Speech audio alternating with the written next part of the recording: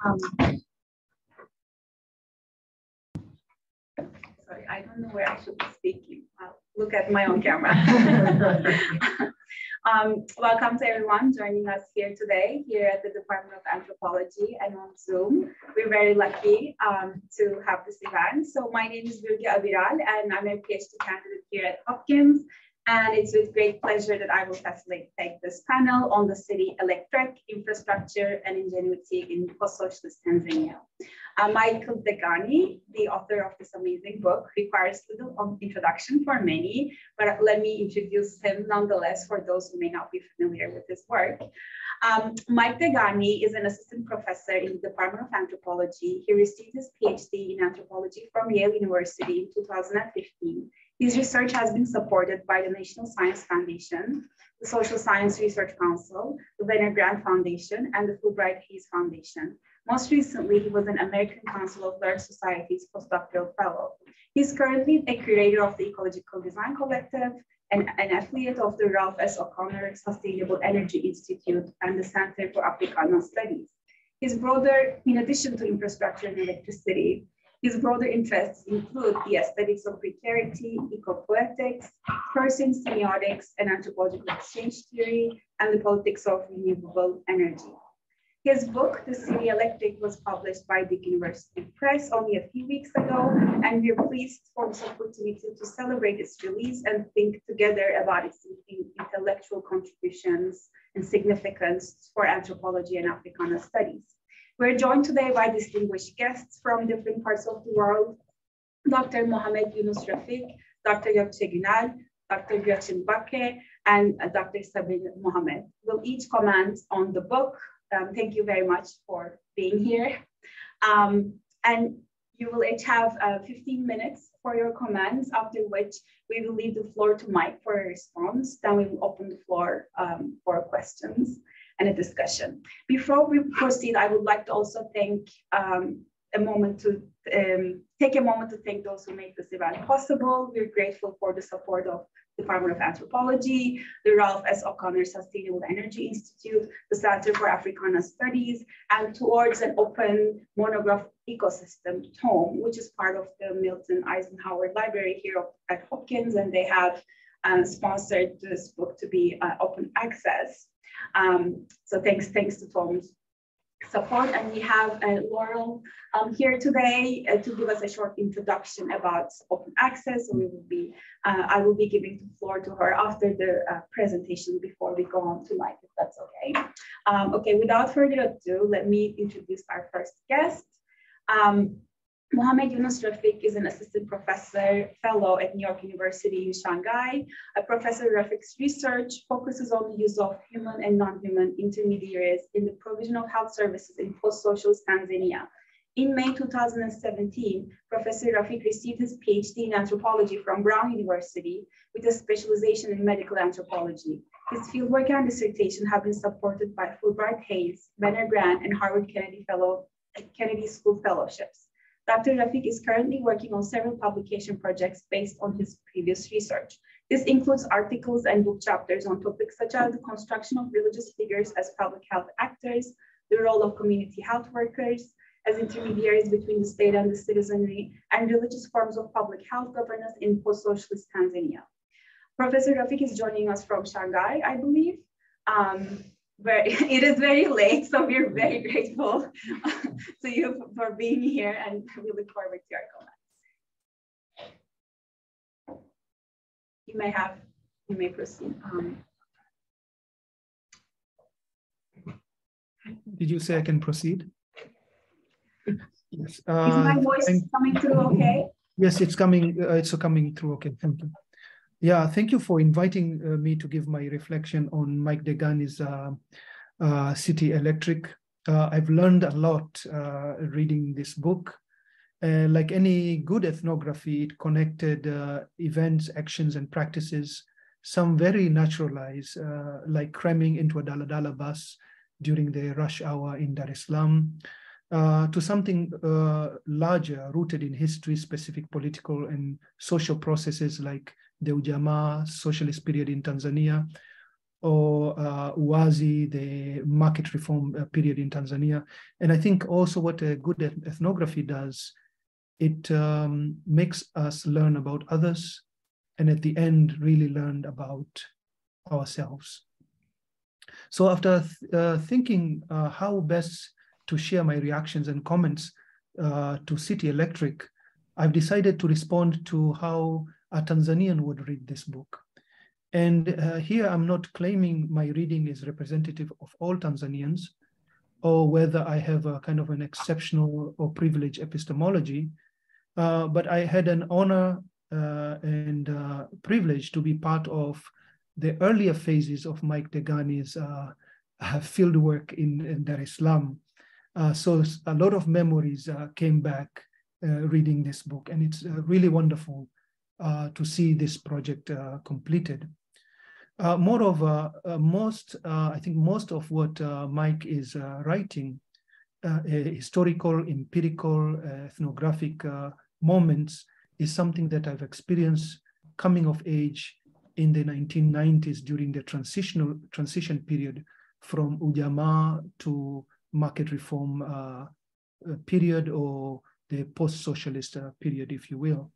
So my first reaction is about politics of veranda and air conditioner politics. Mike suggests in City Electric one way to look at the neoliberal reform in Africa, and particularly maybe the reform period in Tanzania, which is inextricably tied with the fiascos and the drama of the national electric company TANESCO, is through the politics of veranda. And politics of veranda refers to, or is characterized by patrimonial networks indifferent to the rule of law. To me, it refers to Vigogo, this group of elite, self-enriching Tanzanians who emerged during this chaotic period, who privatized the national parastatals, and as Mike shows us very well in the book, sabotage the national's power supply. Another way that Mike is suggesting us to look at neoliberal reform in Africa and places like Tanzania is through the air conditioner politics. This refers to a type of politics and governance narrowly focused on procedure and technocratic fixes, which are at times political and anti-political. My own work is with NGOs and donor agencies, and we see this kind of dynamic a lot. So let me begin with the politics of veranda. I found this very interesting, and in fact, I must admit, I came rather late to learn about the politics of veranda when discussing my own field note experiences, and he said, "Did you read my stuff on politics of veranda?"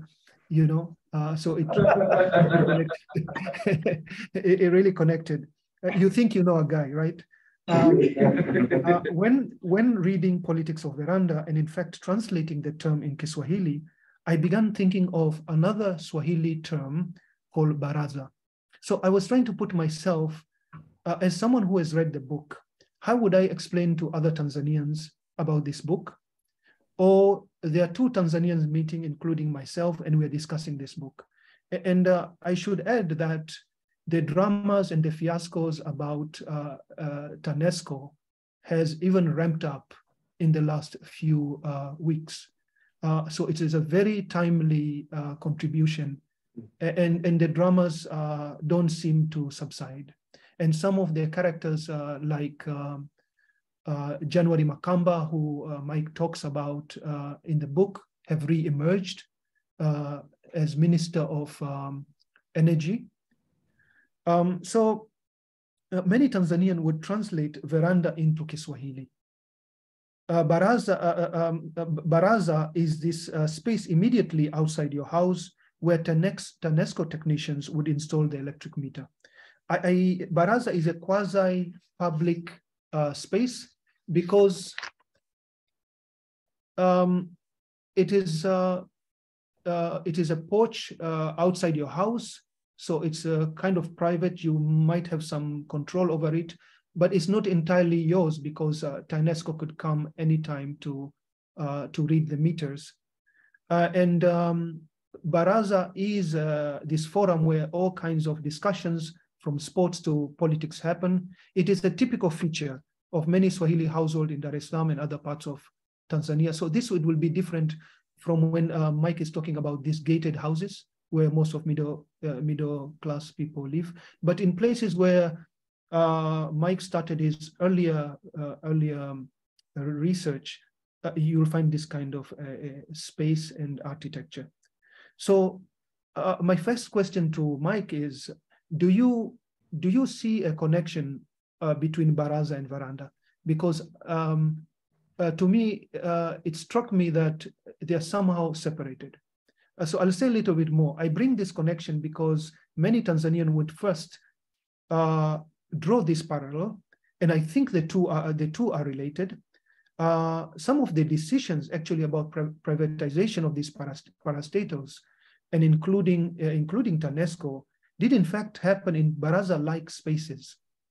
Mike, you know the famous Baraza in Saigon Club, where you did your initial field work. This was a place where high-level politicians would come to speak about sports or hunting, including the now Prime Minister Kassim Majaliwa, who frequently visited the Baraza. In fact, people in Kariakoo would say that the high-ranking party and state politicians would come to speak with Wazee, the elders, in the Baraza, and also to come to get the reading of the nation's pulse in these forums. But it was in fact in these places where some of these behind the scenes and plans actually happened. I had an opportunity of to witness one of them, not very far from Mike, where you were hanging out with Donkey and Bestie in downtown.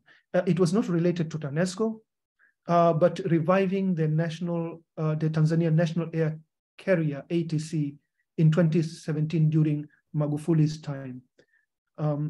So you talk about Baraza on page 201. You refer to it when telling the story of your introduction to this street forum and the exchanges there, and your schooling by Maestro Ali in the art of tappering and downing kahawa coffee. I don't recall you connecting it back to the politics of Veranda. Are these terms connected in one form or another? You talk about Kijiwe and Maskani, which I would say are types of Baraza. However, unlike Baraza, Kijiwe and Maskani are associated with the jobless, youth, and people who are dealing with kind of shadowy practices like the Vishoka. Your discussion of Baraza and Veranda is not connected because it seems like Baraza is operating more at the street level negotiation and the life of electricity, while Veranda is this high level where the Vigogo are kind of, talking, scheming, creating these plans. However, I think many Tanzanians will bring them together. So that's one, and this takes me to my second point. The depiction of politics of Veranda strikes me to be mostly negative, namely the criminalization and parceling of the state without the oversight of someone. Nyerere was there, Mike, and the hardcore Wajama. Why didn't they do anything? The public had little, if anything, to say in the early 1990s when everything went to sale. And I remember those days and the confusion so many people felt, like, what is actually going on? We are seeing companies being taken on by new people, but what is the process? Yet, if we agree that politics of Veranda and politics of Baraza are similar, then Baraza reads as a kind of a positive space, a place of meeting, sociality. Remember your training on how to drink the coffee and the conversation and the jokes. And of course, forging connections, and it's a part of local identity. In other words, it works to connect, while the politics of veranda are about disconnection or connection of certain groups of people who are untouchables. How do you reconcile these two readings of Baraza slash veranda? I understand the politics of veranda that you are referring to are happening at a different scale among government and politician, but as you know, there are these points of convergence. I wonder what you think of this reading and suggestion of locating politics of veranda within the politics of Baraza. And I wonder why you didn't you didn't call it politics of Baraza instead of calling them politics of veranda. So I would like to shift here to the politics of air condition, which is another very fresh and grounded way of looking at liberal reform and government from other analytics, problematic analytics, I would say, such as the idea of the dysfunctional state or failed state. Your discussion in the politics of air condition via Kelsal and Emmanuel Tere situate the moment or this kind of politics during the entry of NGOism, which tries to bring order and accountability to the chaos and grab and learn techniques of the people of veranda beginning in the 1990s. The politics of air condition, the way it is used in the book, seem to suggest that it has come from outside of Tanzania, right? It has come with these NGOs, with donors and development agencies. But is this really a product, or is the point of emergence really when NGO starts to come in the 1990s? Does the politics of air condition, does the politics of honing into procedure and technical fixes just located within the emergence of NGOism and transparency phase? Let me clarify. What I mean is, could there be other genealogies of this kind of politic? It has always surprised me when speaking to friends who have come from Nigeria and other parts of Africa. They'll say, you Tanzanians love paper. And I don't mean money. We love this kind of repetitive procedures, technical details, hierarchy. It's not simple task to just get a birth certificate. You have to really accumulate a lot of papers. And of course, this is not a guarantee you will end up getting the birth certificate, okay? But the paper trail is very important. So does the politics of air condition perhaps form a layer of much older practices of measuring, of verifying, of assessing, of categorizing from perhaps the period of Ujamaa, when Tanzania was trying to build an industrial state? Older Tanzanian would tell you this ritual of collecting paper and following process, getting permissions and consulting different hierarchies. And in fact, in some cases for us researchers, it's getting even worse now, getting research permits because of how many steps that you have to take. Yeah. Writing about Ghana, Ghana's custom, Brenda Shalfin argues that the customs in Ghana operate more like industries, where procedure and technical details are privileged. And this is a continuity from the industrial era, which failed to create an industrial base.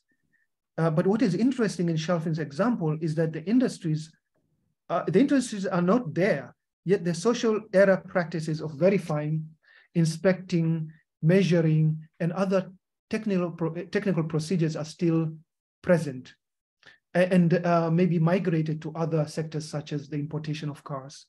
Like Ghana, Tanzania also embarked in building various industries, the high modernist period that James Scott wrote about. TANESCO was very important in building Tanzanian industrial base. Then, as it is now, Tanzania under Magufuli has declared is no longer alive. I hope President Samia Suluhu Hassan is continuing with the vision of an mid-industrial state in 2025. My point is, I'm a bit skeptical to give all the credit of politics of air condition, of attention to procedure, technical fixes to only the donor development agency, NGOs. As pointed on page 189, the call for procedure and technocratic fixes could be a residue of the post-socialist life that endures despite ruptures. And if I have more time, I have other comments. We are at 15 minutes, but we could give you okay. 2 more minutes. Okay, I don't think I can finish in 2 minutes, but I'll make an attempt. I think the last one is, Mike, you talk about very interesting that the genealogy or the origins of electric power generation layers or is transposed onto much older roots of Swahili caravan, yeah, and that some of the early sources of power was this diesel generation of power, but at the same time, I wonder where does this leave missionary infrastructure? The trade routes were also created the means for missionaries to build stations, which was followed by schools, was followed by hospitals, farms. I think what I'm trying to get here is, after Tanzania declared that private power generation partners could enter the market, you have a prominence of missionary institution. And maybe I'm spilling too many beans. This is your second research. Okay. Spill away. For me, it doesn't seem it's just something new. Is it possible that there is a kind of a connection here of these missionary stations that were found in these caravan routes, and their prominence now in providing, in generating power? Did they just happen to be in places where they are endowed with water, or there is much older historical trajectory here? So what is this connection between missionary infrastructure and power generation? Because in Tanzania, we cannot talk about social service infrastructure without the missionary institution. And I'll stop there. Thank you very much. And we will have time also to come back to your comments during the discussion. So we have that opportunity, but it was very enlightening to hear about how Tanzanians would think about the book and work through some of the concepts through that perspective. Thank you very much. Next, we turn to Professor Günel. Gökçe Günel is Associate Professor in Anthropology at Rice University. Her latest book, Spaceship in the Desert, Energy, Climate Change, and Urban Design in Abu Dhabi, from the University Press, focuses on the construction of renewable energy and clean technology infrastructures in the United Arab Emirates, more specifically concentrating on the Masdar City project. Professor Günel, we're very happy to have you join us today. You may start. Thank you. You are muted. Thank you so much for inviting me to this event. It's a pleasure to discuss Mike Degani's book, The City Electric, with you and to share some reflections. So I have to start by saying that this is an extremely rich text that weaves together a range of literatures in anthropology, Africana studies, and critical theory while consistently remaining attuned to the ethnographic practice in its best sense. So I'd like to first congratulate Mike Degani for this achievement. So most of my own work looks at how infrastructures transform in the face of energy and climate change related challenges. So I learned a lot from the City Electric in this regard. And of course, I have many questions about Degani's understanding of independent power producers in this context and whether their material qualities or their countries of origin shaped the ways they were perceived by decision makers, and what are the futures they enacted in Tanzania. I also wonder how we can think about the global transformation of energy infrastructure by looking at this particular context, and would be excited to hear exactly where climate change would fit within this particular narrative. But for now, let me set some of these more energy and climate change related questions aside and try to describe the City Electric. And what I say about it here will not do it justice, but I'll give it a try. So as I was reading the City Electric, I found myself noting down all the metaphors that I encountered. First, I listed all the animate beings I noticed in the book, mostly used as metaphors or conceptual frameworks to describe the unanticipated, the unruly, the emergent. First and foremost, of course, is the metaphor of the parasite. Degani not only interacts with people who employ the idea of the parasite in asking who eats and at whose expense, but also learns from the work of Michel Serres, whereby the parasite is an interruption of a relation. So here, Degani is seeking to bridge African and Western perspectives and producing convivial scholarship. For instance, in the introduction to the book, Degani argues that in the Tanzanian context, the proliferation of parasites index growing misalignments between the shared pact linking rulers and ruled and the distribution of material resources that made that pact plausible and efficacious, renewing citizen participation in it.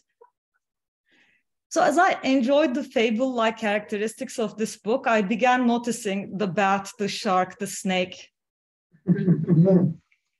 So, for instance, on page 126, as Degani narrates his experiences of working as a Vishoka, he mentions how one angry customer referred to us as popo or bats for the strange ways workers hung from utility poles. As I was unfamiliar with the word, he says, popo was explained to me as that strange animal that's both a bird and a beast, since it has wings but also has milk. Later on in the book on page 191, Degani extends his animal metaphors about Vishoka. When Vishoka are officially denounced as thieves or saboteurs, electricians crack wise that Vishoka are nothing compared to the Vishoka Papa, literally the shark Vishoka, with access to government contracts and influence. Or to use another animal metaphor, he says, they observe that the child of a snake is a snake. So in the book, all of these wiggly, moving creatures are used to depict both a struggle to stay alive and an ambition to change things, an emergence that might at times result in exploitation and other times generate mutual benefit. Parasites and perhaps bats, snakes, and sharks too operate at multiple scales. We see the parasite taking shape in the form of an international independent power producer, in the form of a government entity, and in the form of a repair person. I don't want to oversimplify Degani's sophisticated project here, but in some sense, we can argue that these living beings somehow rely on and reproduce model reasoning, a concept that forms the center of Degani's book. For Degani, model reasoning implies an active investigation and evaluation of claims about what's possible, impossible, essential, necessary, contingent, and making decisions based on such contextual and embodied experiences. Then there were all the metaphors that take inspiration from inanimate technologies, complementing the lively parasites, bats, snakes, and sharks. So we start with veranda politics and air conditioning politics in the first chapter of the book, and the previous speaker already gave a very thorough explanation of what these stand for. But I'll just very briefly mention it here again. In describing post-socialist Tanzania on page 38, for instance, Degani suggests the first wave of 1980s era neoliberalism involved the macroeconomic shock treatments of structural adjustment, austerity, privatization, and deregulation, and broadly refers to these political conditions as the politics of the veranda, characterized by patrimonial networks indifferent to the rule of law. So next, we're confronted with another wave of political transformations, call it a politics of the air conditioner, Degani suggests. Like many reformisms, it's often anemic, narrowly focused on procedure and technocratic fixes. Sometimes these techno fixes are obviously anti-political, as when prepaid meters in South Africa reinforce apartheid legacies of Black segregation and marginalization. Other times, they're just ineffectual. And again, Degani continues, if neoliberalism means anything in post-colonial Africa, it must refer to the layering of air conditioner technopolitics over the veranda-style patrimonialism. While these metaphors investigate the making of statecraft in Tanzania, they're perhaps not enough to explain why and how people in Tanzania respond to such statecraft. The book asks, why are they okay with it? So in chapter 2, we read about the Dala Dala, the popular minibus shared taxis of Tanzania, as a metaphor for the nation, where everyone's stuck within an uncomfortable vehicle, suffering in solidarity. As Degani says on page 95, but then what can one do? One's obliged. In this sense, the random movements and adjustments are not mere physical hardships, but meaningful sacrifices, pragmatic expressions of a governing logic, a commitment to sociality as such. To extend Degani's metaphor, here it seems like the social contract is both the interiority of the bus itself and its metal, often unbendable boundaries, rendering it difficult for passengers to make an exit. The only possibility then is to open the windows a bit, letting some air flow inside. I found myself thinking that these technological metaphors then stand here in a kind of opposition to the model reasoning of the bat, the snake, the shark. They're inelastic and somewhat suffocating despite their associations with the open air. In this case, and perhaps this is a question for Degani, does the marrying of such technopolitics and patrimonialism, which crushes its citizens inside an airless minibus, then stand in as the ultimate other of model reasoning? Finally, we can ask, where does this framework leave the biggest technological object in the book, the electric grid? Needless to say, the grid is not a metaphor here. Instead, it's the overarching social form that structures the book. Even if many of its elements are transformed, the whole does not necessarily fall apart. I couldn't comfortably place it alongside the air conditioner, the veranda, and the minibus. With all its intricacies, the grid in this context is the ultimate manifestation of statecraft. We see it shifting in the hands of parasites, small and large, and we observe how it asserts its high modernist aspirations to crush those parasites at times. So perhaps I'll end my brief comments by asking how Mike Degani would reflect on the use of metaphor in his book and how he would connect the use of these metaphors to the conception of model reasoning. And this is a book I look forward to teaching and rereading in the future, and I'm excited to hear how everyone else interpreted it. Thank you so much. Thank you so much. Yeah, these were great comments. Really pushing us to think more holistically about all these metaphors that appear. That was awesome. Thank you. So we will continue to our next speaker, Professor Bakke. Gretchen Bakke holds a PhD from the University of Chicago in cultural anthropology.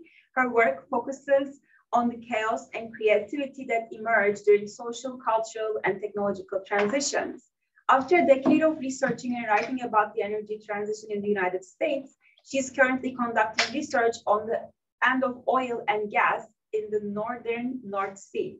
Professor Bakke is a former fellow in Wesleyan University's Science and Society program, a former Fulbright fellow, and currently holds a Heisenberg position at the Integrative Research Institute on Transformations of Human Environment at Humboldt University, and a research fellowship at the Max Planck Institute for the History of Science, also in Berlin.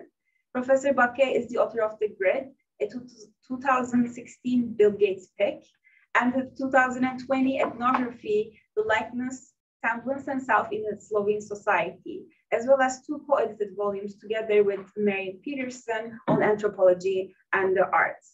We're very happy to have you here. I believe you're joining us from Berlin, approximately midway between United States and Shanghai. We look forward to your comments.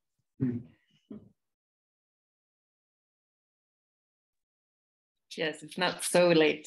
It's not so late here. Tending toward lateness. Thank you so much for the invitation and also for the opportunity to read the book. I have not gotten the paper copy yet, so it's great as well that it was downloadable. and it's made accessible that way. I feel like it's such a good thing that's happening with publishing now that that's possible. So thanks again. I'm going to talk, well, we'll see. In some ways, I think it fits relatively well with what everyone else has said. So hopefully that will, our comments will align in such a way that are most useful sort of to further conversation, and also to whatever work you take after a book. It's also always a question to me, when a book is done, especially a book that's only been out for 2 weeks, and then now you have comments about it, how that becomes anything else, or if they just sort of go straight to the circular file and you think about them again in a decade or so. I always say to usually very doubtful engineers that electric grids are not naturally given form by the physics of electricity. They are rather, in their extent and their operations, things made of culture, of values and politics and regimes of expertise, and natural environments and geography, and how all of these change with time and in relationship with one another. I think that this does not need to be said to a room full of anthropologists, but I wanted to start there because I feel like the City Electric makes this point in spades. By the end, and even to some degree at the very beginning, the ways in which the electrical infrastructure is shown not to be neutral, and even in many cases, not even to be a thing at all, is remarkable. There is no electric grid, I have this in quotes, that travels this world, right? There's no sort of neutral electric grid that travels this world, this planet, right? Being plopped down contextless into one place, and then another, and then another. There is in some way in this story of this grid, right? This particular grid, this particular electrical system, as it comes to be in this particular place. I think this is a great, one of the great offerings of the book, is how much it's impossible to imagine a neutral or contextless electrical system. This, however, does not make the grid unrecognizable. Words like meter or refrigerator or pole shine forth with familiarity. Air conditioner, right, as has been mentioned. But it does raise the question for the anthropologist of what to do with it. Does one use the human pushing and pulling at this device to tell the larger story of how a political, economic, and cultural space both performs and constitutes itself? An ethnography of this particular place electric? This is what I've done in my own work, which is on the United States. And I also think that it's what Mike Degani has done here in this book with Tanzania. And to some extent, right, Tanzania, and more particularly with Dar es Salaam. He's used the grid as it is made and made functional as a route into a story about human life worlds, how we live through, or how they live through and by means of infrastructure. But Degani also does a bit of something else, and this is interesting to me, on the return voyage of the circuit of power, by making people into elements of this infrastructure, not planners or utility men or investors, right, so much, but with this feeling of a man. So I don't mean, I guess what I'm trying to say is, like, we can think of people as being elements of an electric grid in a traditional way, which is to say planners or utility men or investors, right? But here there's something else happening where the human becomes, or the man actually, specifically individual men, become a kind of stretch of grid, right? Holding it, perhaps, right? Growing it, perhaps. But not in a way that is somehow working on it. Or I think you're going beyond working on this grid, right? As humans, as working on it, to say that this thing actually has an expanse or an extension through the bodies of the people in this city. I'm not sure how well this works in the book, but I feel like the impulse, and I have a little slide, which I'll show you, is an attempt to close a kind of circuit, or to create a kind of circuit in which it's not only that doing a careful research of an electrical system can show us something about a social, political, economic, and cultural world, but that in fact, how an electrical system is lived can show us something about the nature of infrastructure as not technological, right? And here again, I want to move away from the paperwork. And though I didn't write this in my comments, I love the post-socialism in this book. So the fact that there's so much paperwork, it's great. You get it. That's great. So I think, so in this sort of attempt to conceptualize an infrastructure which is not merely cables and wires and poles, and then those who sort of service it, but like to get the human into the substance of it, I think of cartilage, of the way, for example, a knee works because a bone is held separate from and also joined to another bone by a different sort of material. This other material, this cartilage, works as both cushion and glue. The functionality of the knee depends upon how what is hard is tempered by and also constituted by what is soft. The meter and the man who finds it, brings it, and installs it, and charges for it. Perhaps a utility man, perhaps not. Power flows, sort of. Money flows. It's in a very dispersed sort of way. And the infrastructure by this means is not only a circuit, which is to say, what you talk a lot about this, the current moving in one direction and the currency in the other, right? It's not only a circuit when defined in this way, but it's intertwined in fact with everything else. So at home, we laughingly call this, and I can say this because my husband is also an engineer, and so we make really boring jokes about engineering related subjects. We call this man in loop, right? Quite simply, man in loop.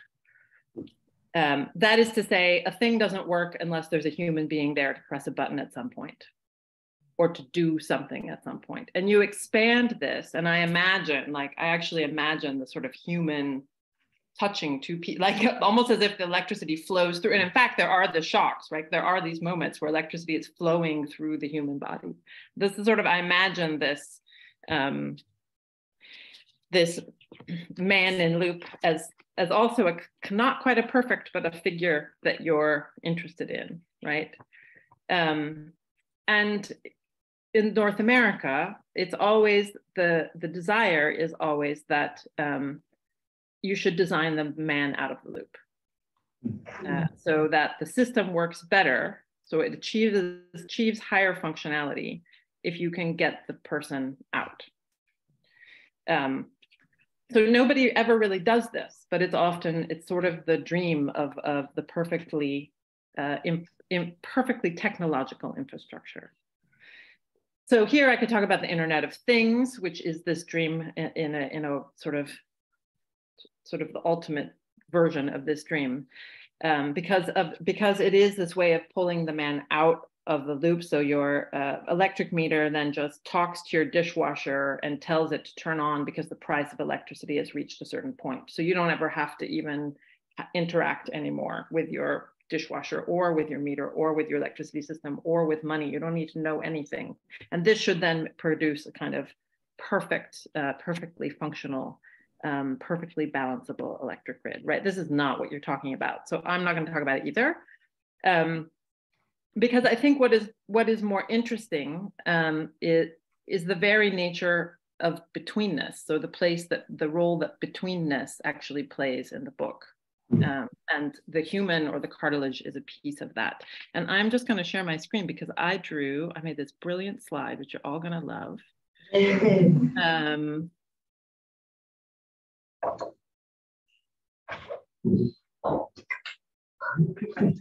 So instead of animals and technologies, I found that I kept drawing figures. So in the side, in the margins, I have all of these pictures, especially this bridge, right? Like it's everywhere. I kept drawing it and drawing it and drawing it and drawing it. So see if I can scoot.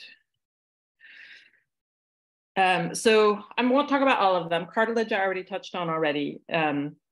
So the both and, which is to say something which is a parasite and a channel. So it's often the case that the both and is showing up. But the reason it's worth mentioning here, I think, is that you take real care to say this is not necessarily in equal measure. So it's not that something both is itself and something else in a kind of perfectly balanced way, but actually in a kind of unequal way, or even a fluctuating way. And also that it's not necessarily synchronous. So that's to say somebody, for example, somebody who is currently helping make, you could say a parasite, helping make the electricity system work, might previously have been a formal employee of the utility. Right, so that there's a seriality to both and, which I thought was also a really nice way to sort of reconceptualize the concept. Then betweenness and the bridge. So this comes up, you can see on my really high quality drawing here that I have kind of two little points, and it's because I just over and over and over, and I just started to make a list here. There's this the two sort of opposite points are there, and then you kind of disregard their oppositeness, and you say, what is holding these things together? What constitutes the bond that allows these two things to exist as a practice, right? So rent and plunder, right? Rationing and fake rationing. I like that. Debt and theft, ideal and reality, load shedding and blackouts, tolerable and insensible. I began to think about this as I went on in the book as a marriage, and that there is kind of the acceptable marriage, the normal marriage, and then there's the terrible marriage. And there's sort of these moments where two things come together, inefficiency and predatory practices, or inefficiency is a big one. Right, where what you see is not some sort of bridging between one thing, rationing, right, and fake rationing, debt and theft, not pulling these things together into relationship, but actually two things on the same side. And that's this moment at which it doesn't work anymore, or there's too much anger or too much dysfunctionality or breaking of the social. So I have this bridge as between purported opposites that hold the world in functionality. And I would be interested to know if this is a figure that structures your thinking beyond this project. The circuit, which I talked about already, the range of normalcy. So the range of activity that is not by the book, but that does not rupture the book. This seems to be also a figure which is very common. You also call it the vague hole from quoting Jane Gayer. I don't know how to say last name. And I think, again, as I moved through the book, I felt like the parasite became less important, except maybe in this very tiny tick-like structure, and more a way of making a world functional in a way that never leaves the intensity of the social, or sort of the, right? So that's always, because things aren't quite working, there always has to be a lot more conversation and money moving around and little jobs being done and people knowing who they know. So this is what I thought of the range of normalcy. This is my definition. So yeah, you can throw it out. The great leaky morass of functionality that never commits entirely to dysfunction, because neither that nor pure functionality allows for the dynamic constitutive circulation of souls and energies. I would say that this is somehow seems like the core of, if the whole book is telling some kind of story, it's somehow that I got a feel for. The phatic tube, which I won't talk about much, but I really loved this image of something that is holding an open space, a space open for something later to move through it. And you don't say tube, you don't describe it that way, but it definitely has the sense of like even a plastic tube through which an electrical line might later be strung, but has not yet been strung, right? But that's producing all kinds of potentiality by holding a space open. I really loved this figure. It shows up a lot in the introduction and then sort of only sort of partially as you go on. And then cartilage, again, this thing which is a softness between two hard things that both joins and protects those two hard things to keep a social knee or a post-socialist country moving, sort of. So that is the end. That's what I have to say. But thank you as well for inviting me in, for letting me think through these shapes, I guess. Thank you very much for these incisive observations. It's moving us from metaphors to actual visualization. Oh, sorry, I can't say the word. And so moving on, last but not least, we have Sabine Mohamed, who actually recently joined our department here. Sabine Mohamed is a political, urban, and economic anthropologist here at Johns Hopkins. She received her doctorate in anthropology from the University of Heidelberg in 2021. Her first book project, Emerging Black Empire and Counter Features in Urban Ethiopia, reframes current thinking on empire, examining the contemporary global intersections of capital in the East African corridor. Her research reveals how empire building in Ethiopia is reliant on post-colonial circulations of Blackness, as well as embedded in transnational mega projects of urban infrastructure. Her second project explores the overlooked role of women's labor in maritime economies. This project is situated along trade routes and ports of transnational Chinese capital in East Africa. She's an athlete faculty member and at the Center for Africana Studies. Before joining Hopkins, she was a Bridge to Faculty postdoctoral research fellow at the Department of Anthropology at the University of Illinois at Chicago. I'm going to move this so that you can see her speak more easily. Yeah, thanks so much. It's always hard to say something when you come last, so I hope I still have something to contribute to. Yeah, first of all, thank you so much for this absolutely fantastic book. And just let me dive in right here. Energy is everywhere, right? The mere fact that we are coming together today in this like hybrid space is also a testament to the ubiquity of the nature of electricity.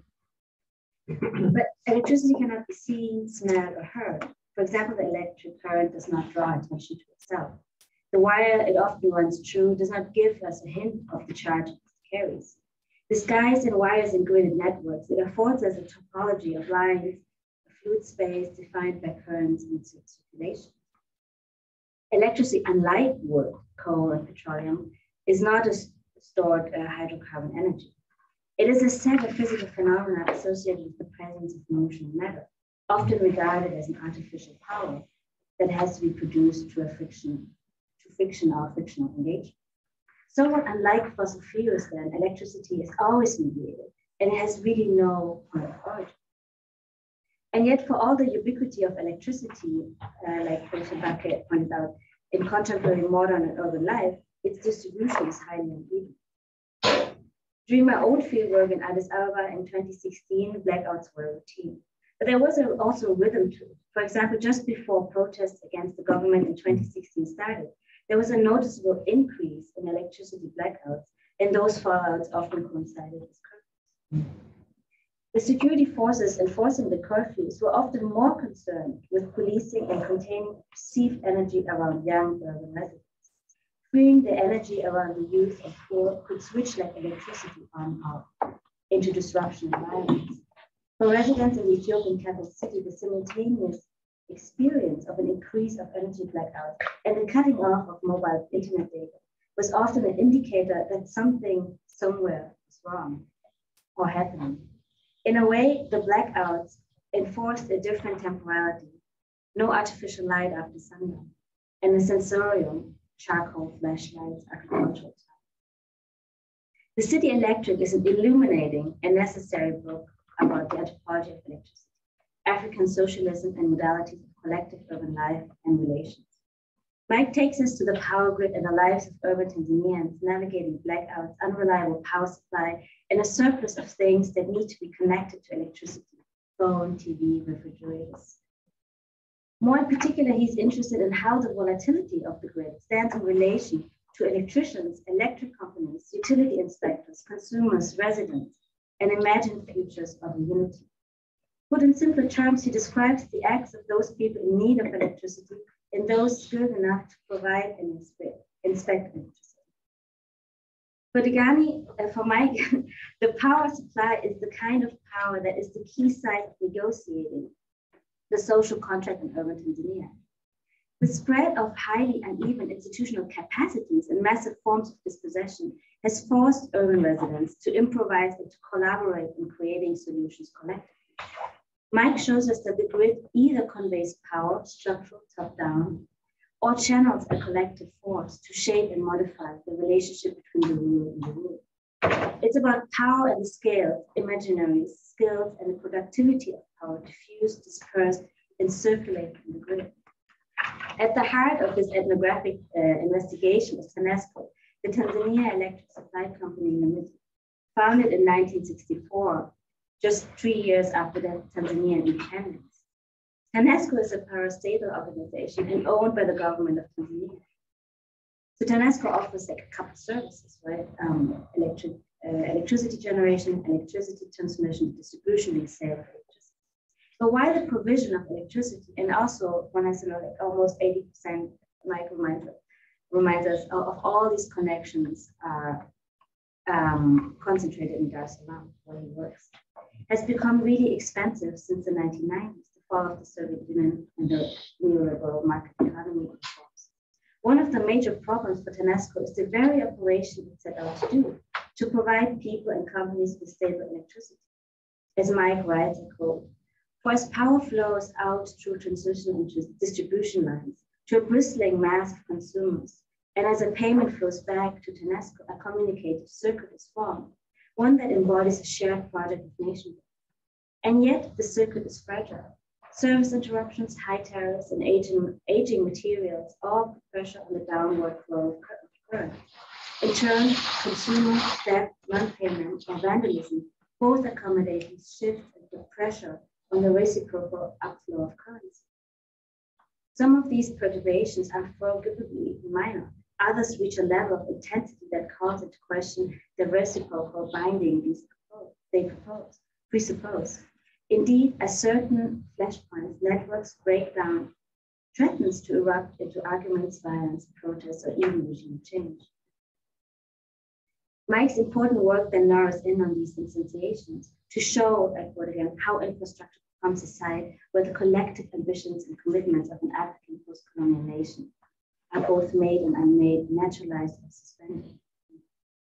The city electorate is situated in the wake of the moral and political economies prevalent during socialism, for example, the monopoly of the power supply run through an old socialist bureaucratic parastatal entity like TANESCO, and the aftermath of British and German colonialism, the infrastructure of the power plant and the grid. I want us to stay with the ambivalent figures that Mike has introduced in his book to understand the nature of the collective power and circulation, Vishoka and parasites. I'm really fascinated by these two figures. And so let me begin with Vishoka, a Kiswahili word for hatchet. We learn from Mike that politically, for example, government officials have described Vishoka as agents and touts that promise to offer shortcuts for bureaucratic procedures. Mike describes how Vishoka have come to occupy the figure of the thief and parasite. People must be wary of them. Yet it is precisely these people, Vishoka, that become crucial, so to say, invested with power of the collective and the general, in moments of breakdown and electricity fallout. Street electricians, freelancers, and licensed contractors fill the void when electricity providers are not responsive, take too long, or are simply not responsive to the requests of their customers and residents in general. Here, Vishoka is the shortcut and an alternative support system. But they are ambivalent figures in the commodification of and piracy of energy. Their role adds another layer of ambivalence when they go beyond the service of repair, but manipulate the meter so the customer can use more electricity and pay less, or when Vishoka help to take shortcuts and avoid payment altogether, or end up doing the con on both the customer and the provider. Mike elegantly shows us in his fascinating ethnography that in order to understand political economies in Africa, beyond the binary of the informal formal capitalist market model, that there is no analytic of the inside and outside that there is no analytic inside and outside differentiation that makes sense. For example, Vishokas in his field of energy supply, while treated as thieves from the electric company, are not alien to the state institutions providing electricity at all. Often the street electricians were themselves employed as technicians and electricians in the company before they took their craft skill to the street. More often they come in from the outside, providing repair services at the beginning and work their way up, manipulating energy supply, collaborating with municipal officials, and on other occasions they begin describing themselves as bridges between residents and the power supplier. But it is not only the binary of the formal and informal sector that becomes obsolete, but also the division between the infrastructure of the energy supply and the middle person, providing, cutting, diverting the energy. Who is taking from whom, and how does diverting energy become a zero-sum game, as often understood when thinking of parasites? Mike asks us to think about parasites in this context for two reasons. For one, because these people providing services without the formal permission of the energy supplier are named as such, parasites or thieves or tricksters. And secondly, because Mike is thinking about the act of doing something with the grid, taking cuts, repairing grids, and manipulating them through the conceptual lens of parasites inspired by Michel Serres. Mike and Serres pushes us to strip the connotations of the parasite in a threefold way. One, biological, a parasite, an organism that lives in a body or under the skin or host. It harms the body and is understood as an energy drainer without providing any benefits. Secondly, socially, we understand parasites as people that only take and drain resources, but give nothing in return. And thirdly, for Serres, a parasite is static or noise in the system. Organized systems exist in opposition to noise. This is very important. Through his meticulous archival and ethnographic work, Mike compels us to consider the parasite as a site of potentiality, generativity, and fundamentally relational. Serres says the parasite's relation is with the relation, not the station. In Mike's case, it's not the plug and wire and the grid. Vishoka are emergent infrastructures. They can be channel, medium, content, and energy. They are named Vishoka because their emergence indicates the boundaries of the system they emerge from. They are only noise because the system says they're out of place. That is, what would be understood classically as the host, the energy supply, is not a static entity, but rather an environment that is always relational and shifting, and only in relation to the parasite. One can even go further and wonder if the power supply itself is not parasitic too, occupying the material infrastructure for the power to emerge. Yet what are the implications conceptually and ethnographically here? What are the consequences for a theory of subjects and objects if we follow the example of Mike's work? How do we situate the agents that intersect with Vishoka and the parasite? How does thinking of parasites and Vishokas alter our understanding of human and the non-human, the vital and the material? What does the parasite say to us? Thinking about parasite and Vishoka compelled me to think fundamentally about electricity as a site of emergent ownership and politics. Who owns these fields of power? Does the thief as well as the parasite, those people cutting energy, point to a larger question on how we think about ownership, the commons, and circulation? What are the futures imagined when people contest the ownership of the energy supply and take energy, especially when no one seems to be losing, except, of course, the customer, maybe that leads the next one. How does the grid transform into a secret space of the common carried on the old socialist bureaucratic entity?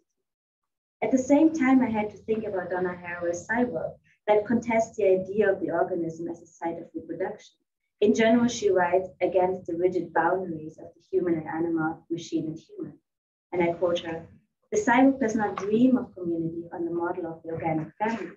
this time without the Oedipal project, decided would not recognize the Garden of Eden. It is not made of mud and cannot dream of returning to dust. Instead of identity, she proposes coalitions and affinities. So to think of speculative futures through organisms and ecologies of the grid not only points to the concentration of the power energy breakdowns, but also how people connect, cut off, and shift concentration. Power is not only located in labels and offices, but can suddenly be diverted in this relation. One wonders if this is because of the unwieldy force fields of energy, or because there is a particularity to the history of African socialism. And if so, how African are these social contracts in the aftermath of socialism? Mike shows us in this beautiful ethnography how Parasite and Bishopa gave us a better understanding of the power supply, but also how residents negotiate a social contract. Yet I want to stick with Mike's generative intervention of the parasite. It reminded me of the metaphoric phrase, "Don't shoot the messenger." Because following Mike's approach, the messenger is the message and the outlet that conveys the content. So who do we blame when something goes wrong? And who takes responsibility for bad news? Secondly, electricity is mediated, but what does electricity tell us about parasites if we turn it around? Instead of seeing parasites occupy electricity. While thinking through the parasite helps Mike understand electricity, I think Mike does an amazing job of the inverse here too, helping us understand the parasite. If we understand the parasite in its common usage, to be the addendum, the asymmetrical, and unwanted symbiotic, the grifter, the thief, the corrupt, that which gets in the way of the desired, wanted, and of functionality and order.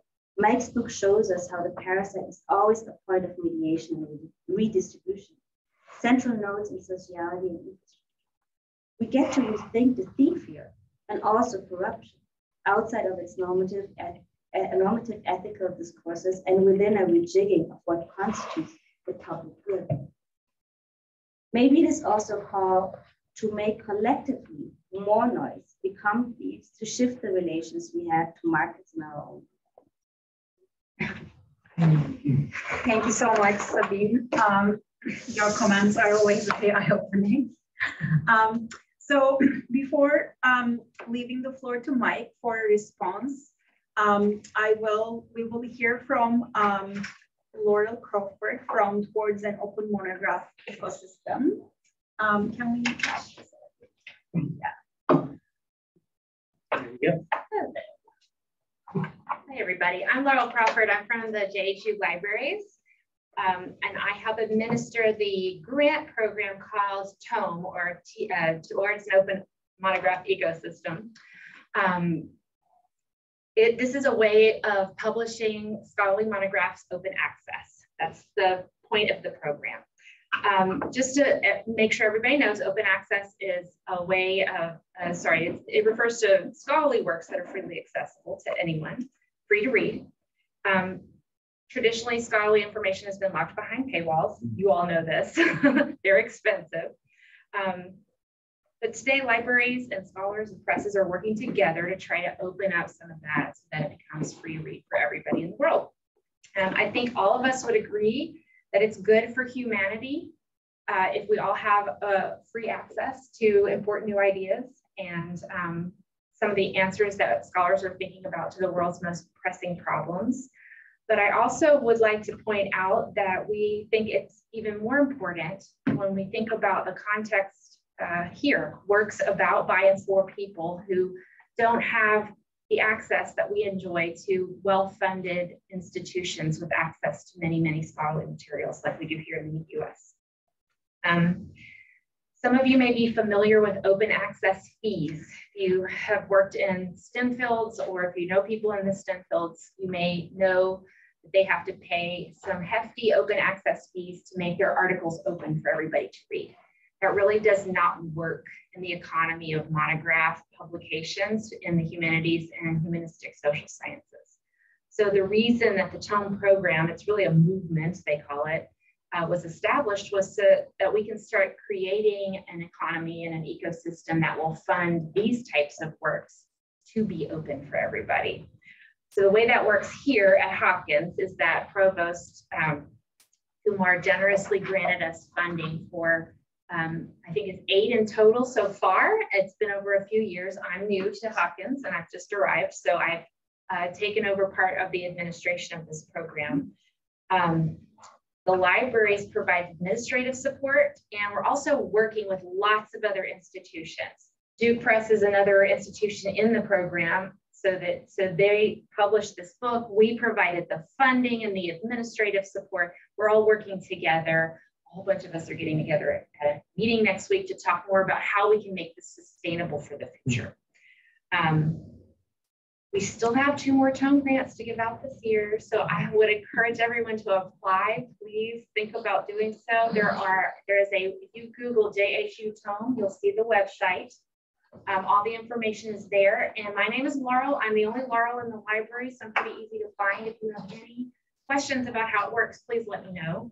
I do also want to let y'all know that the libraries really cares about open access. They hired me to help with this. So we run a lot of programs that do financial support for open access, and we also provide consulting services on how to make your work open access. So please do reach out if you have any questions about how we can better support you or any suggestions.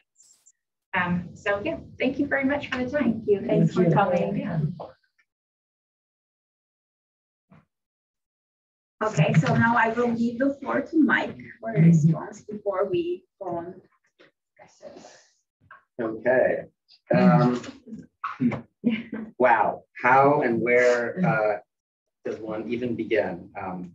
I guess by saying it's really just overwhelming. Thank you to the organizers, Jorge, Jonas, everybody who's kind of put this together. It's really a gift. And of course, thank you to these wonderful discussants and your incredible comments. So basically, I think I'm going to just start kind of grabbing bits and pieces of different thoughts and ideas and see if we can kind of put them together in some sort of reasonable configuration and probably not take too long so we can open it up, because God knows you've all had to deal with enough of my words. So yeah, thank you so much. I'll start with Gretchen because I think you may have to leave soon. So I'll just say very quickly, thank you for that diagram. I want to print it out and frame it and put it on my office wall, because I do think it's sort of like if a book could dream, what would the dream images be? And these diagrams and kind of schematics capture something about the way the book's dream world or its unconscious kind of works, right? The kind of basic images that it's working with.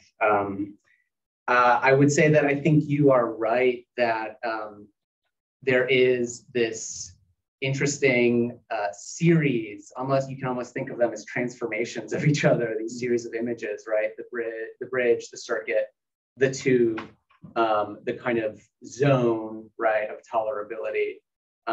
Yeah, all of these are kind of refractions of this same basic preoccupation that I think is intrinsic to something like an electric infrastructure and intrinsic to my kind of conceptual preoccupations, which is the relation, right? It's just a very basic way of saying an infrastructure relates. It is the middle zone between point A and point B, right? Or between self and other, producer and consumer, right? Here and there, origin and destination, right? And so what are some conceptual resources for thinking that relation? And I think what your diagrams point to is all of the strange ways that relation can be configured, right? And what happens in the middle along the pathway by which you get from point A to point B. And in particular, the contradictions and paradoxes emerge, right?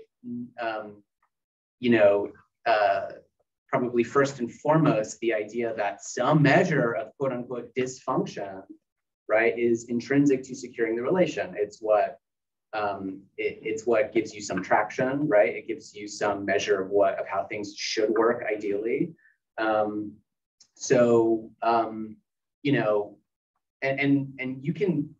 you can see this in all sorts of ways and interesting kind of precedents in the literature, right? I mean, I think of Jim Scott talking about the work to rule strike, right? Which is that if you were to follow every rule, if you were to take the man out of the loop every time, right, as like when taxi workers do a work to rule strike, the whole system would break down, right? Because you need that little bit of flux, that little bit of give, that little bit of human discretion to make any such system work. And that's like, of course, you know, Dar es Salaam and the electric grid there is like a great window onto that truism, if you like, right?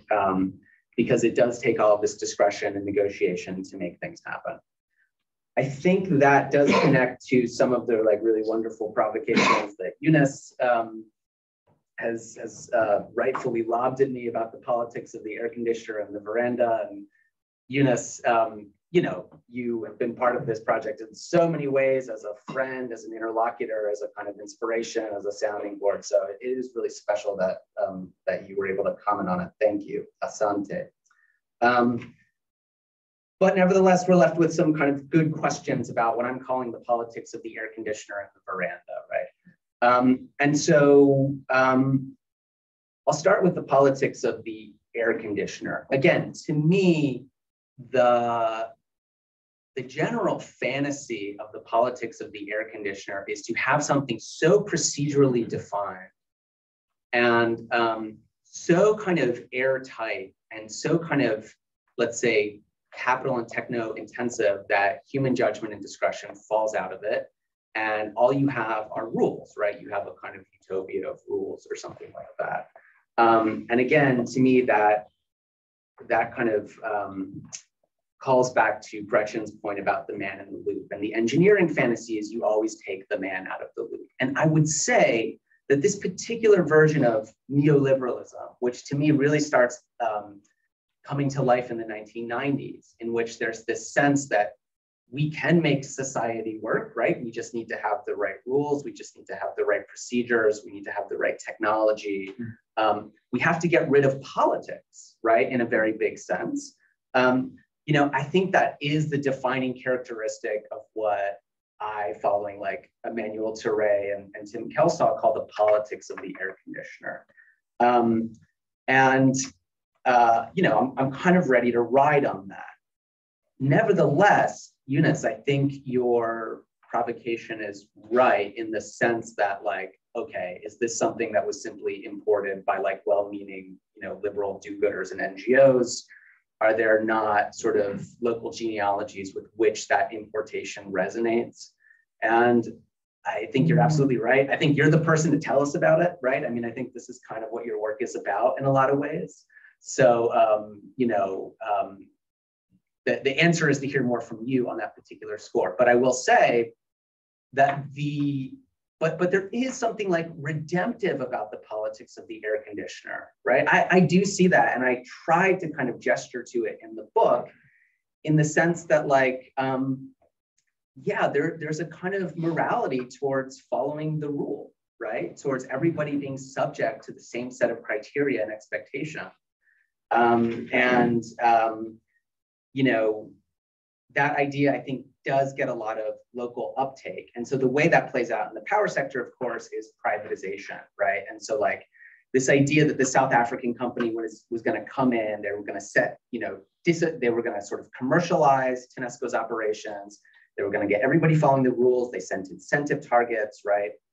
And in a way, there's something very patronizing about that. But in another way, it had a lot of popularity in the sense that people thought, well, like prepaid meters, you know, they do take the man out of the loop. They do take the kind of bumptious meter readers who come strolling up to your house and kind of, you know, misestimate how much you owe or try and solicit a bribe, right? And so there is something kind of redemptive and interesting about that moment, right?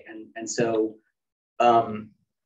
for me, I never want to lapse into this sort of easy game of sort of castigating the neoliberal. I think that both the politics of the veranda and the air conditioner are two aspects of it. And I think they both draw on what came before it in really interesting ways. And so that does take me to the politics of the veranda very quickly. Yeah, the baraza. To me, the baraza, you're right to point to the kind of gerontocratic and very male gendered space that the baraza can be. And And so I take that resonance, right? So the veranda, so the reason I call it the politics of the veranda, again, this comes from Emmanuel Touré. It gestures back to the kind of colonial regimes where, you know, colonists and even some anthropologists, right, would hang out on the veranda. They would call up the kind of, you know, local officials and tell them what's going on, and kind of govern from afar and govern in a kind of secluded way that was relatively sort of unconnected to popular demand. And so that sense of the baraza as a bunch of like old men getting together and kind of yammering and deciding amongst themselves, I think that tracks. Nevertheless, the fact that the baraza is usually, as you say, on a porch out quasi-public in the street so that passersby can come and sit and talk and join in, I think that gives it a somewhat different quality than what I think of as the veranda, which to me is very secluded, right? To me, it's a bunch of elites who make decisions without popular input and in ways that benefit themselves. So like, I think you're right to say that there are those resonances, and it would be interesting to figure out what the precise definition of veranda would be. But yeah, I mean, I think that's what I would say, but those are like very well taken points. Going on to Gökçe's wonderful comments. Gökçe, thank you so much for just sort of capturing something very obvious in a way that I didn't even really realize, which is just the kind of metaphor mania that grips this book sometimes. I think that's right. And I'm sort of pleased to see this menagerie of these sort of that you've cataloged that have been sort of skulking around the pages, as it were, that I didn't even really notice per se. And even more really interesting and incisive ideas about how the sort of organic, what would you say, the kind of biological province of many of those metaphors contrast or not with these kind of techno-material metaphors like the air conditioner, the veranda, the minibus, and so on. I will just say as an aside that Yunus has also written a lot about kind of animal metaphors, so this is something I'll have to think about with him as well. To me, modal reasoning and right. So this is a good question. How do we answer this question about what is the relation between the relatively biological and the relatively technical? One is to simply go back to Serres, right? You know, as Sabine said, for Serres, the parasite is a kind of figure of thought that spans both the biological and the technical and the social, right? And so he sees no real strong distinction between them. I find that a very appealing way to think about it. So for me, yes, these animals are organisms in their environment, right? And so they are trying to make a go of it, finding that range of normality, finding the kind of range of variation in which they can operate or not. But I think that that holds just as well for the minibus. I mean, yeah, the minibus has certain elements that are reticulated and skeletal and relatively inflexible, and yet there are all these other dimensions to it, the kind of soft, maybe the cartilage-like dimensions of it, namely the people that have to kind of find a way to live together. So I would just want to say that, you know, I would hope that modal reasoning could apply to both sets of metaphors, but it's an interesting thing to think about. About metaphor more broadly, the last thing I will say is that, you know, a metaphor is a path, right? And so there's a kind of thematic resonance there as well, right? Again, if the basic concern with Serres is to say what lies between the stations, what is the relation, the third, right? The pathway that lies between them. Well, the metaphor is the thing that connects the one term to the other, right?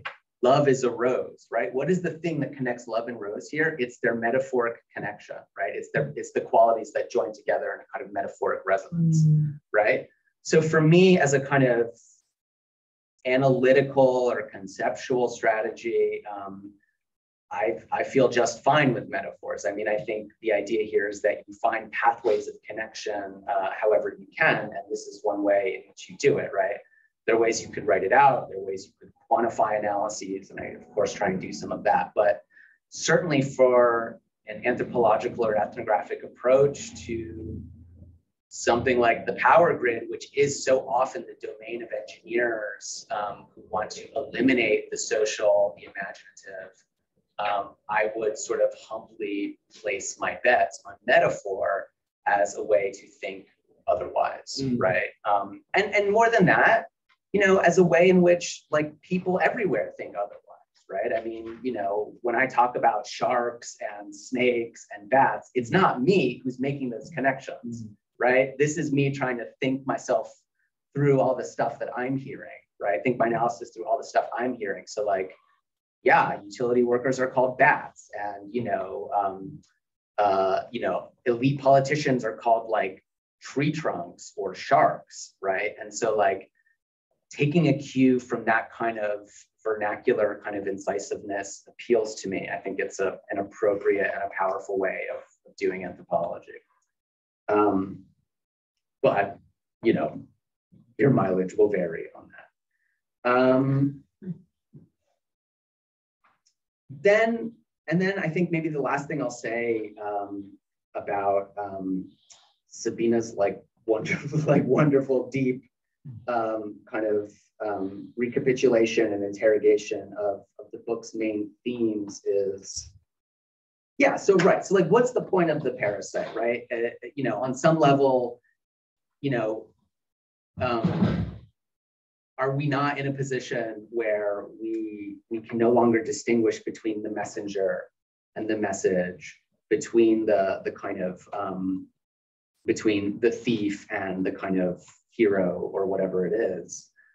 And I think that, to me, that is a limitation of Serres in some ways. Like Serres is pretty content to kind of observe and catalog that impasse, right? And to me, I think the ethnographic task of taking up Serres is to see like, well, how does that get resolved in a particular place, right? And so to me that's my idea of like what the thresholds are, right? There's some threshold that makes the parasitic problem of a blackout separate from the parasitic problem of a fake blackout, which then becomes a real social issue.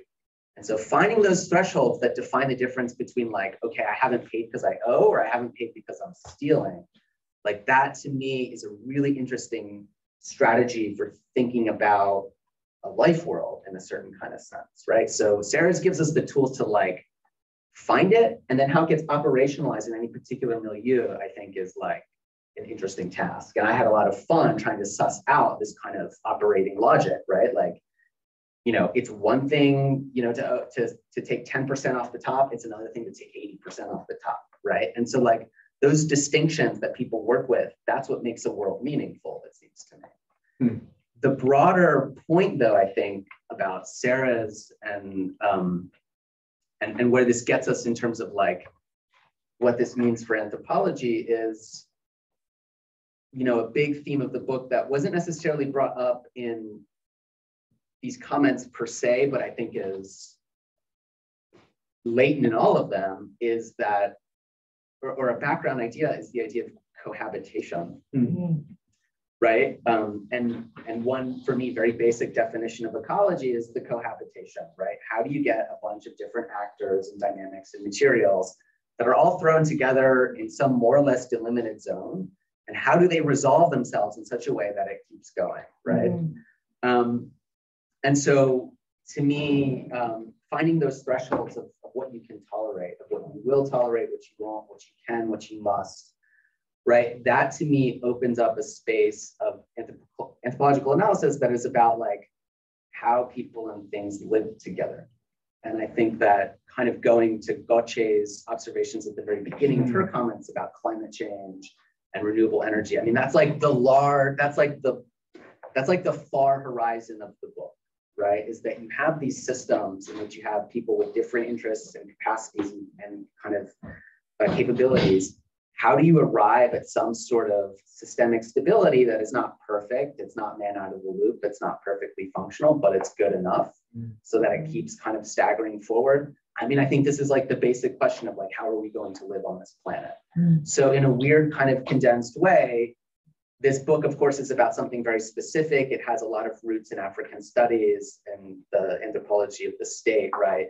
But its fruits, right? The thing that it's going to gesture to and that hopefully it will give rise to is this much larger question about like ecology, like how do we live together, right? And thinking about who's the parasite and who's not, what are the thresholds, that to me, you begin to get a lexicon and a set of analytical tools for thinking. So there's so much more, but again, I've talked quite a bit. So I'll just say again, thank you all so much. I'm honestly overwhelmed. It's such a privilege, and I look forward to like thinking about these comments and not just putting them in a circular file. Yeah, thanks so much. Yeah, thank you. Thank you, Mike.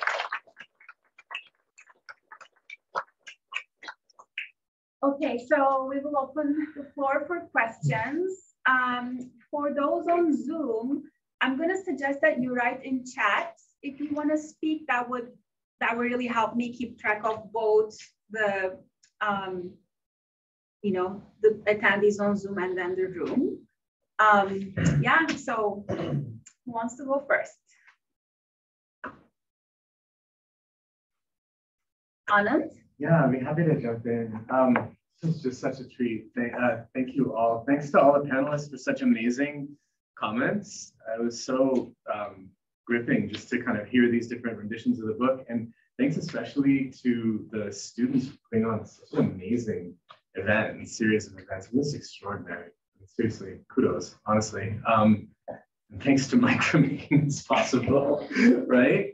It's such a delight. I'm just thinking about that note that you ended on, about how we live together and that project of figuring that out, but trying to kind of route that back through what Sabine was saying around this ecology of relations, what Gretchen was saying and making recourse to these figures, and what Gökçe was doing in pointing out these metaphors that animate the book, not just as sort of, you know, arbitrary excrescences, but as material that's essential to the very like form and argument, right? So what, thinking about all that together, it strikes me that one way to kind of read this, and thinking again then about Gökçe's initial challenge, right? So how do we get to the climate crisis? How do we get to sustainability?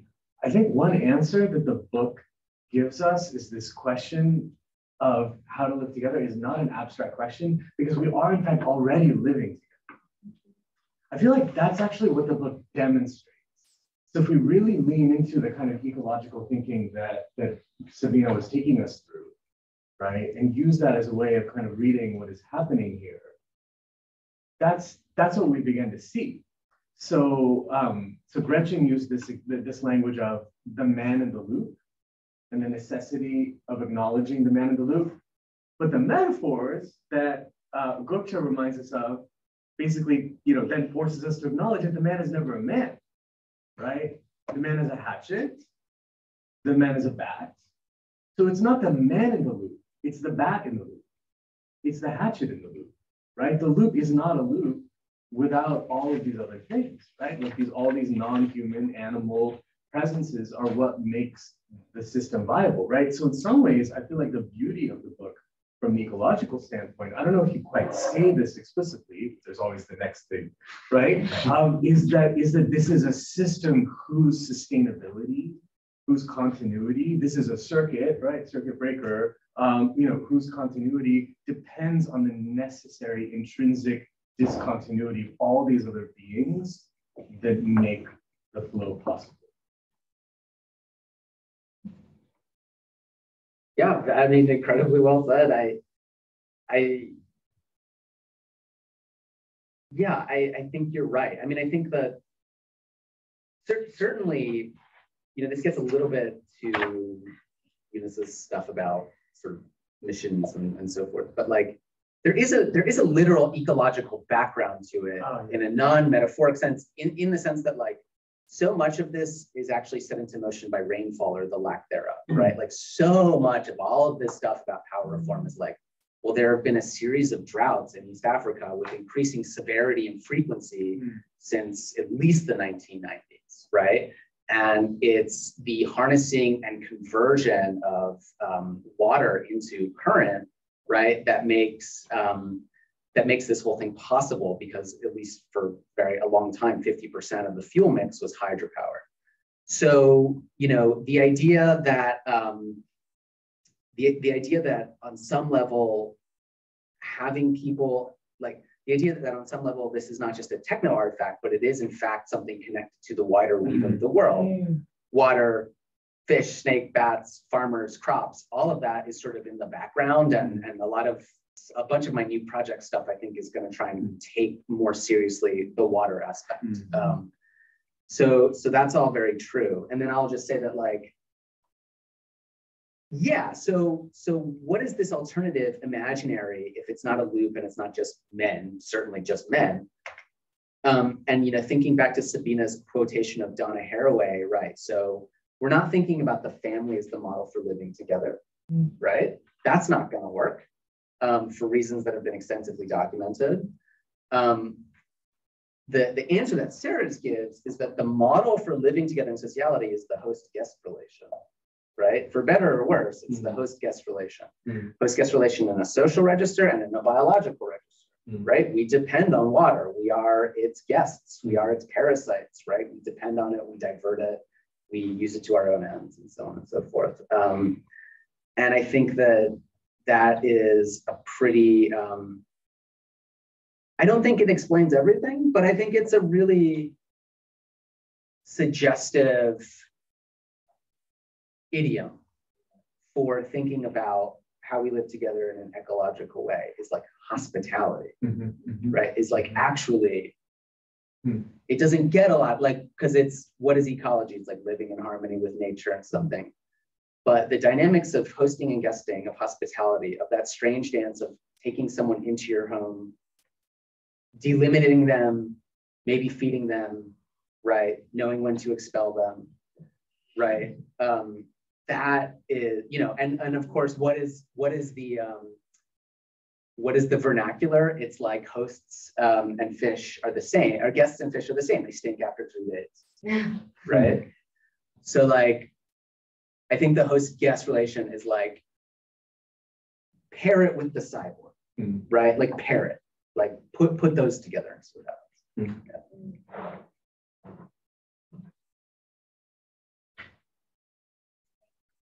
Sanola? Yeah.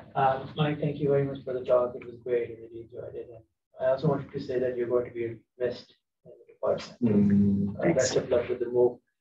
So I have 2 very short questions. One is about this transformation that is taking place, and I'm just borrowing from my experience paying bills.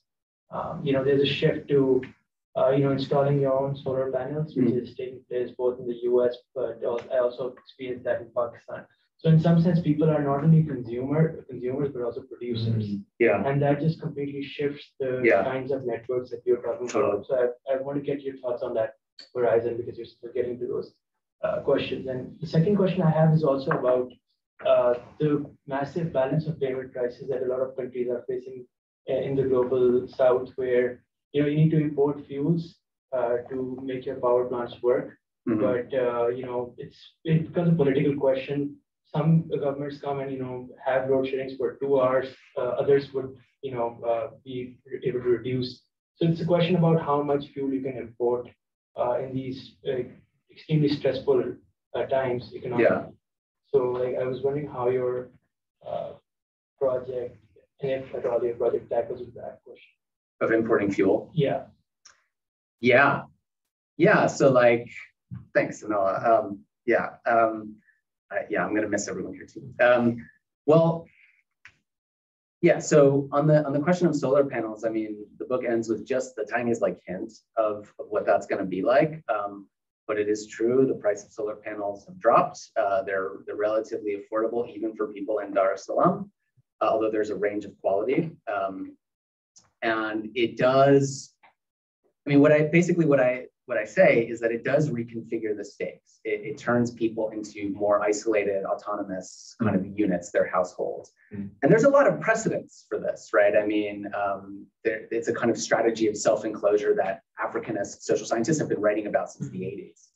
right? And in fact, Daniel Jordan Smith just came out with a book called Every Household Its Own Government that kind of speaks to this idea, right? Is that in fact, there's a lot of power in disconnecting yourself and having a kind of fortress enclave version of provisioning. And I think that's right. I nevertheless think that in my experience, what I've seen is that it's rarely so stark, that solar power still is not scaled, that it's not reliable enough, that maybe it works for some lights and some phones, but that's it. You can't have a fridge and sell cold drinks, you can't have too much stuff going on. And so what I see instead is this kind of mix and match whereby you might have solar, but you have a grid connection as a backup, or the vice versa, right? In which you're constantly sort of toggling back and forth, and you have this kind of repertoire, right? This kind of portfolio of provisioning strategies, because you can never really count on any which one. And so the introduction of solar is like very laudable, right? But again, there's always this temptation to be like, well, we've solved it, right? It's going to be solar from here on out, and we're going to climb the energy ladder, and it's a teleological imaginary where we're just going to the next phase. And I've just learned by being in this place in the world to be very wary of those arguments. I mean, I just don't think you ever get it. The future never arrives that cleanly, right? And then beyond that, there's also the political valence of what it means to be connected to a grid or not, right? And I think there is a kind of way in which the idea that everyone is left to fend for themselves has a certain valence there, but it's also, people want to be provided for, right? And there's a kind of demand or an expectation that your government should provide that for you. There is a kind of social contract. And I should just say parenthetically, like, it's kind of crazy to me that anthropologists don't have a very strong conceptual takedown or excavation of the social contract. I mean, I looked when I was writing this book, I couldn't find it. I really couldn't. I mean, it's there, there's gestural things to it, but it's not very strong. But the idea that you are in this relation of host and guest, or some sort of reciprocity with the state that is supposed to provide for you, is an obvious vernacular truism in so many parts of the world. The last thing I'll say about the importing fuel, I mean, this was the problem with independent power producers, right? Like, importing fuel is expensive. There is a desire for a kind of national autonomy. The details of it are tricky, and it will depend on the particular the particular country and so on. But like, it very rarely works out if you're in a situation where you have to import fuel for power production. It just rarely works out, We have a question on Zoom. I'm sorry, I did not mean that the participants on Zoom should write their questions. I will give you the floor. It's just so that, if you can ask for the floor on the chat, that will help me keep track. Lennon Zhang. Thank you very much. Can you hear me?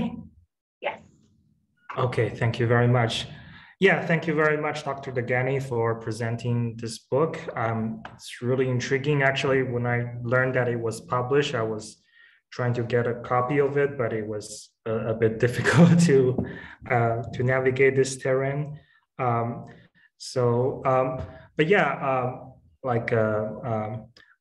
very intrigued by the figure of the parasite. And as we have talked about and discussed already, how parasite has this modern metaphor, kind of descriptive power of the political situation that you're trying to describe there. I was wondering that if parasitism is a possibility in the ecology, then in ecology there are a whole bunch of other metaphors, like they're predator-prey, they're mutualism, they're like endosymbiosis, and all those things seems to be, if parasitism is a possibility, then there are a whole bunch of other possibilities that can use to describe political situations in creative and sometimes accurate ways.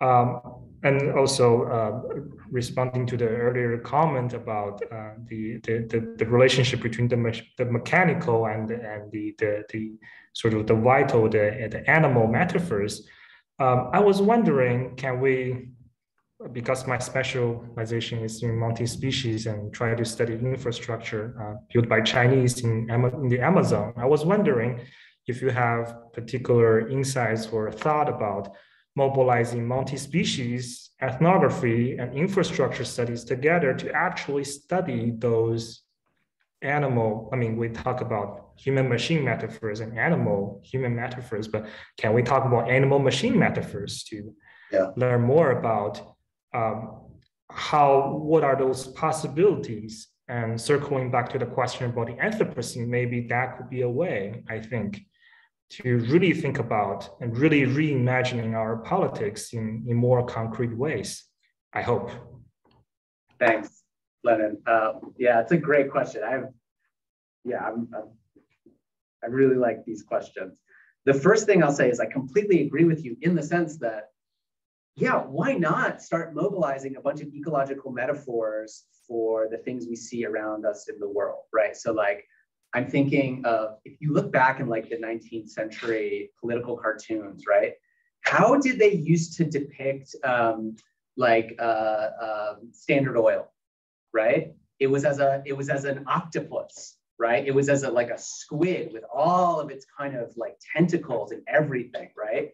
Which was this great way to kind of both talk about kind of the perils of monopolization and the sense of a kind of eating, right? And there's something to me that always strikes me as very visceral and very compelling about that, right? And so like, we talk about monopolies, for instance, in this sort of somewhat abstracted, desiccated technocratic language, right? Like, scale and provision of service and so on. But there just seems to be something that gets illuminated if you start thinking about it in a way that is connected to the dynamics of the world we see around us, right? So I think, like, I'm all for it, right? Like, start kicking those metaphors out. Like, why not? That's one thing I would say. I think they have an enormous explanatory power for the Anthropocene, because if the Anthropocene is to say, well, the distinction between us and the rest of the world doesn't really hold water anymore, then yeah, we can start seeing these things in terms of eating, prey, commensality, and so on. I think that's absolutely on point. I will say that, and I just kind of be quasi-provocative, tongue-in-cheek, I think the parasite is the master metaphor, right? I think the parasite wins over all of these others, right?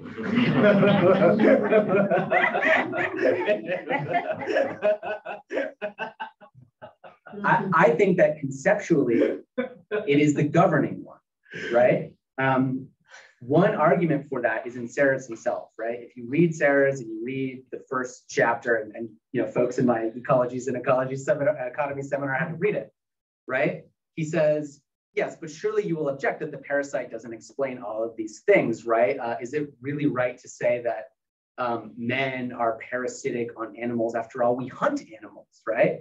And then he says, but you start thinking about it and you realize that we make leather jackets from cow skin, and we put, we weave sort of silk from the silkworm into it, and we start wearing these animals as clothes, right? And we start taking up residence within their husks, right? And so I think that maybe a better term is not as a governing metaphor, but it's the translator. You can translate any of those into parasitic relations, right? And I think that's good because it's kind of provocative, right? It kind of decenters our sense of a kind of nobility, right? There's something squishy and ugly about it that is interesting to think with. But I also think that its emphasis on the ultimate asymmetry of relations, right? The fact that there's always a kind of, the parasite is always an interruption between you and between some organism and its environment, right? That can be understood in terms of prey, in terms of eating next to, like commensality, right? All that different stuff. So you can, you can agree or not. I think the parasite like wins, but one might expect that from if you read the book. Yeah, thanks. We have another question on Zoom, and I will read this one out loud. Maybe adding, and this is coming from Laura Mee. Maybe adding on to Lennon's question, I also wonder about how the idea of the parasite would translate into a local Tanzanian context, maybe as vimelea, but as that terms not widely used among folks I know there, perhaps more broadly as wadudu.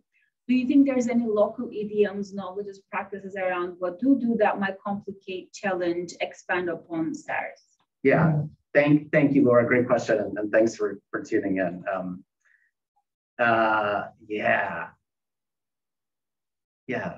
So yeah, for me, what was particularly like interesting and like actionable about the parasite for this book was that there are these range of cognates in Kiswahili, right? And so wadudu, absolutely one of them, which it just sort of means bugs, right? Like little like vermin, basically.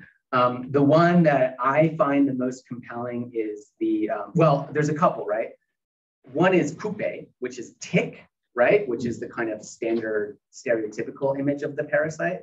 And kupe makupe has this very charged, as I'm sure you know, Laura, has this very charged kind of political valence. It referred to exploiters in the socialist era, particularly capitalists or sort of mercantilists, right? And so again, this conflation of the biological and the social, you see it in kupe makupe.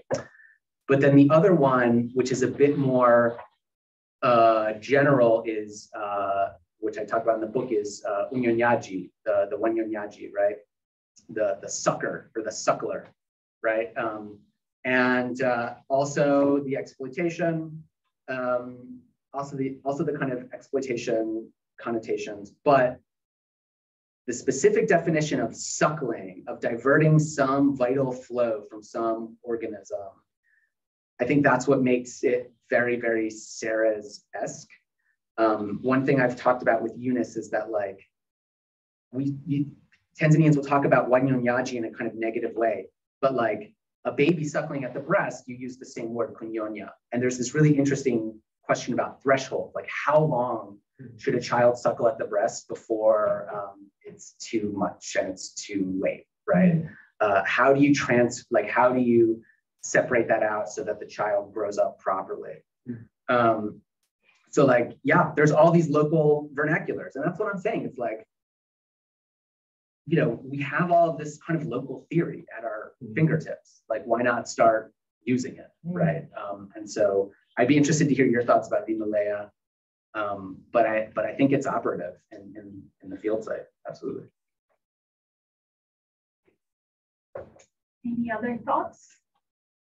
Thank you so much for this book and for inviting me, Mike. I had the privilege of reading this while over the past 2 weeks writing Dalalas and dealing with blackouts in Tanzania, which was a really interesting experience. And my one question for you is, how do you see this book fitting in relation to classic Africanist anthropology literature on relationality and communalism in African societies, such as Jane Guerre's work on individuality and Richard Turner and all these classic texts on African communality and different ontologies of relationality? Do you see this as a updated neoliberal take on this, or a view of this phenomenon through a post-socialist lens, or how do you see this fitting into this lineage of literature? Yeah, thanks. Yeah, it's like the African studies genealogy, like, yeah, it's right. It's there for anyone who wants to kind of pull at it, I think, I hope. Yeah, so I mean, the one thing, obviously, you know, Jane Guerre is like, just, you know, her marginal gains is like my Bible in the field. Like, I read it on Dalalas, right? And Jane, I think, is, there's a tacit relationship that I haven't entirely worked out in my own head between Guerre's work on conversion and Serres and the parasite, right? But essentially what Guerre says is like, conversion denies the fantasy of equivalence, right? I pay you for this, you pay me for that. The two values are equivalent. What a conversion does is thematize the movement of that transaction and shows that there's all sorts of work that usually gets black boxed out, right? But in African context, for a series of historical reasons related to colonialism and dependency, the fantasy of being able to black box that out, of saying that, you know, the transaction costs of actually making that movement, you cannot do that. You have to thematize it as part of the negotiation, right? So in a very obvious way, making a journey in Tanzania, you have to factor in that someone's going to stop you and demand payment. You just have to, right? And you have to figure out how much you're going to pay, how much you're going to fight, how much you're going to argue, whatever. And so the idea that you can't just abstract out a fantasy of like unimpeded movement, to me that's very like African, for lack of a better term. Like that's just in the literature and the history, right? And so that's where I see a big kind of relation. The other thing is that like, you know, Mike McGovern is in this book quite a bit, and he writes about socialist states, and kind of the socialist legacy is one in which I think people learn how to live together, right? And I think, so like there's this whole comparative angle in chapter 2 about like Tanzania and Kenya, and Tanzania's relative lack of political violence versus Kenya's, you know, somewhat more pronounced violence. And I think there's a good case to be made that socialist states managed to avoid the worst of that kind of civil conflict, right? Precisely because it thematized the idea that you have to figure out how to live together, right? And so that's part of it too for me. Yeah, but yeah, I mean, I hope you find some of this like threads, yeah. But thanks for coming and reading it. We may have time for one more question. If not, then thank you everyone for joining us. Let me remind those in Baltimore that we will actually continue this conversation on Sunday at 2 p.m. For a book reading and some more comments and an open floor discussion here in Baltimore at Redemas. And if you plan on joining us, please register. We have the link on the posters, and maybe we can also share it in chat just in case. Yeah, thank you so much. Thanks, Mike. Thank you. And thanks to everybody. Thank you for coming and participating. It really means a lot. Thank you so much. Yeah, and we have some food here also. Thanks very much.